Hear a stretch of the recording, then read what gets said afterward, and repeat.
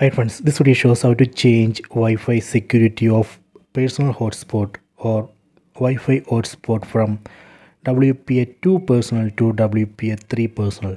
Please don't forget to subscribe this channel. Please like and share the video. Go to settings, tap on the settings app icon. Go to connection and sharing.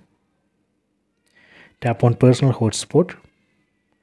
Tap on hotspot settings. Then tap on security. Here we can see four options. None, WPA2, this is the security which I am using right now. I am going to change this to WPA3 personal. Tap on WPA3 personal, then tap on save. Done.